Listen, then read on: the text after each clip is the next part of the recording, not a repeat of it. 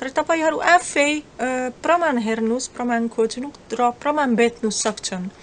र बुमजोनको बुद्धिस्ट धर्म कब्जा गरियो पछि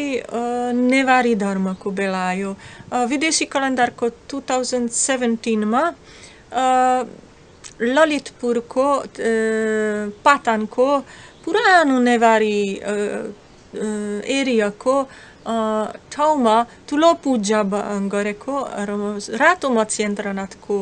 बुङ्गामाटीमा। बुङ्गामाटी नेपालको लागि गोर्खाको नम्बर 2 आवश्यकता छ, महत्त्वपूर्ण ठाउँ हो। यस्तै देखिँदैन, तपाईहरु अहिले उता जान्छन्, त्यो भूकम्प पछि सब बिग्रेको। यो नेवारीहरु किन यस्तै मूर्ख छन्, यस्तै कडा अपराधी गुरुलाई, अपराधी झुटो गुरुलाई आफ्नो तीर्थ ठाउँ शक्तिपीठ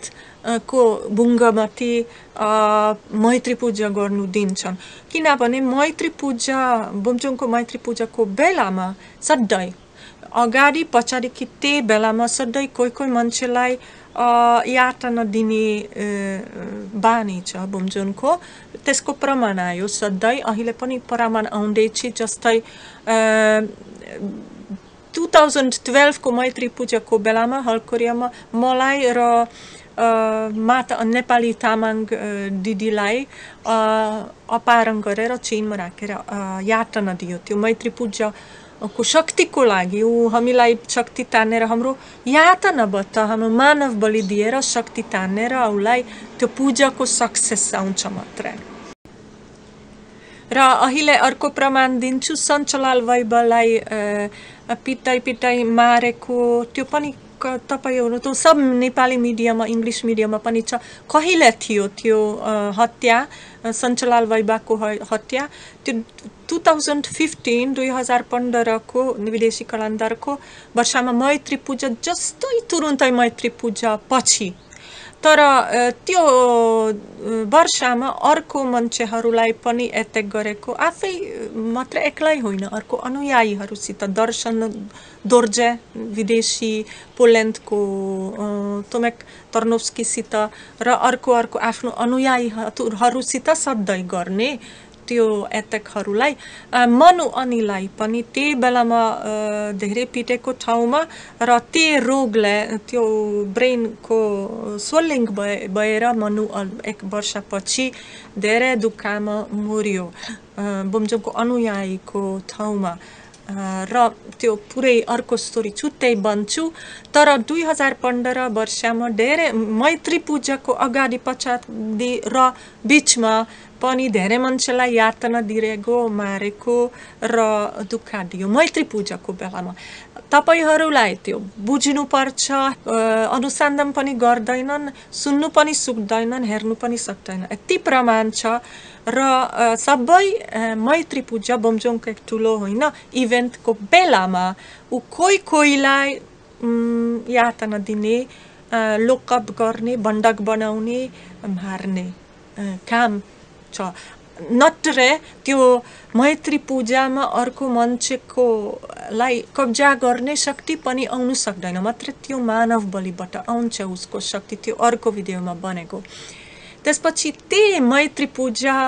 2017 17 वर्षको मैत्री पूजा नेपालको नेवारीहरूको काठमाडौँको सबभन्दा पुरानो होइन कास्टको सबभन्दा तीर्थ ठाउँ पाटनको बुङ्गामाटी, रातो मत्स्येन्द्रनाथको बुङ्गामाटीमा बुमजोङलाई बेचेको यो मैत्री ठुलो मैत्री पूजा गर्ने। तर कसरी देख्नु पनि सक्यो त्यो बेलामा मैत्री पूजाको बेलामा भगवानहरूको यति गिर लाग्यो त्यो अपराधी गुरु उता पूजा गर्नु बेलामा ठुलो हावाहुरी आयो र त्यो ठुलो हावाहुरीले त्यो बुमजोङको थङ्काहरू पिक्चरहरू पनि हटाउनु लाग्यो। त्यो तपाईहरु सुन्नु, देवी देवताहरूको सुन्नु हेर्नु पनि ट्यालेन्ट सिद्धियो नेपालमा। पहिले थियो होइन, अहिले कोही मान्छे मात्रै सुन्नु हेर्नु सक्छ, फिलिङ महसुस आउनु सक्छ। देवी देवताहरू खुसी कसरी छन्, खुसी कसरी छैनन्। र बोमजोनको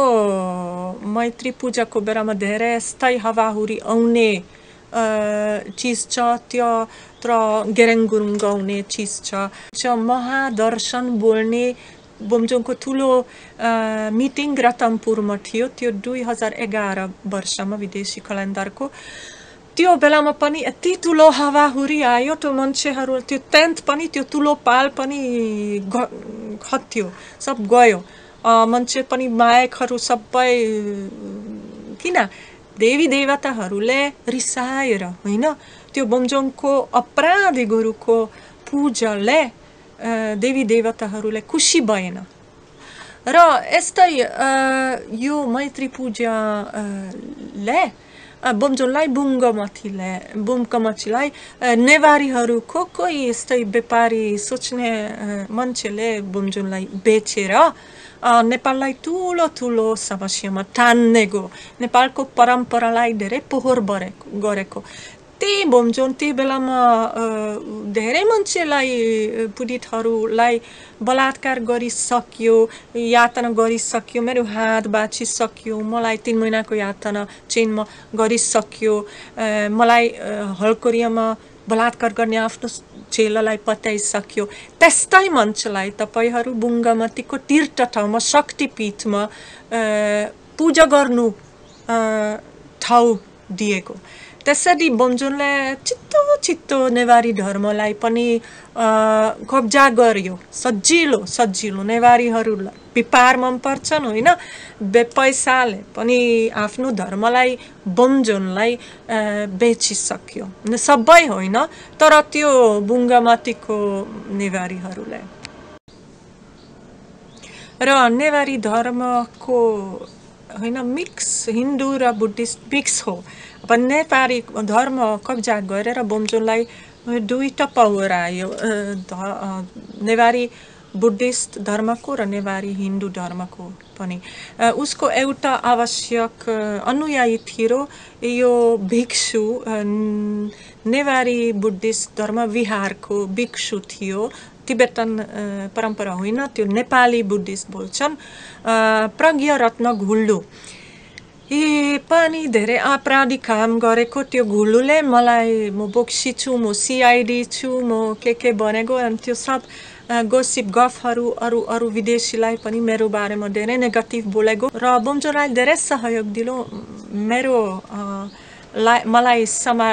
समात्ने र बोक्सीको रूपमा यातना दिने यो प्रज्ञरत्न घुल्लुले त्यही बेलामा ऊ भिक्षु थियो अहिले पनि बिजनेसम्यान भयो त्यो भिक्षुको कपडा निकालेर म्यारेज गरेर बिजनेसम्यान भयो प्रज्ञरत्न घुल्लुले बोमजोङको इन्फ्लुएन्स त्यो नेपाली बुद्धिस्ट नेवारी बुद्धिस्ट परम्परामा पनि अलिकति तपाईहरू अहिलेसम्म इन्टरनेटमा भेट्न सक्छन् प्रेम सिंह महार्जन पनि नेवारी होइन र उसको के यस्तै एनजिओहरू त्यो मैत्री धर्मलाई फेक एनजिओहरू बनाएर त्यो मान्छे अर्को एनजिओहरूमा काम गरेको तर फेक एनजिओ मैत्री धर्मको फेक एनजिओ बनाएर पैसा निकाल्ने होइन ब्याङ्क एकाउन्ट बनाउने काम गरेको प्रेम सिंह महार्जनले अर्को नेवारी बोमजोङको लामो समयदेखि भक्त पनित महार्जन हो यो पनित महार्जनले फेरि यो बुङ्गामती नजिक पनौटीको नागरिक हो पनौटीमा मैत्री गेस्ट हाउस बनाएको यो फेरि त्यो गेस्ट हाउसले उसको नेवारी भएर नेवारी एरियामा त्यो मैत्री धर्मलाई इन्फ्लुएन्स बनाउनु सुरु गरेको त्यस्तै तीनटा नेवारीहरूलाई तीनटा मान्छेबाट बोमजोङले कब्जा गरेको र सबभन्दा ठुलो शक्तिपीठलाई नेवारी शक्तिपीठलाई ललितपुर पटाङको बुङ्गामतीलाई कब्जा गरेर अब नेवारी धर्म पनि उसको हातमा पुग्यो होइन हस्ता नक्षत्रमा जन्मेको मान्छे हस्ता हातमा कब्जा गर्ने खोज्छ सबै नेपाली धर्महरूलाई पनि त्यो पनि नक्षत्र हेर्नु पर्छ त्यो पछि म छुट्टै भिडियो बनाउँछु उसको ज्योतिषको धर्मको बारेमा र अहिले नेक्स्ट जो हिन्दू धर्मलाई हटाउनु खोज्छ धेरै सजिलो हिन्दू धर्मको इच्छा नभएर पनि आफ्नो माओवादी भएर पनि ब्राह्मणहरू हिन्दू बाहुनहरू हिन्दू धर्मको रिप्रेजेन्टेटिभहरू छन् होइन आफ्नो हजुरबुवाहरूको धर्म छोडेर पनि उनीहरूको परम्परामा त्यो हिन्दू धर्मको पितृहरूको शक्ति छ र बाहुन छेत्री केपी शर्मा ओली पुष्पकमल दाहाल भूमिनान देवकोटा उनीहरू सब बाहुन छेत्रीको काजबाट आउने हो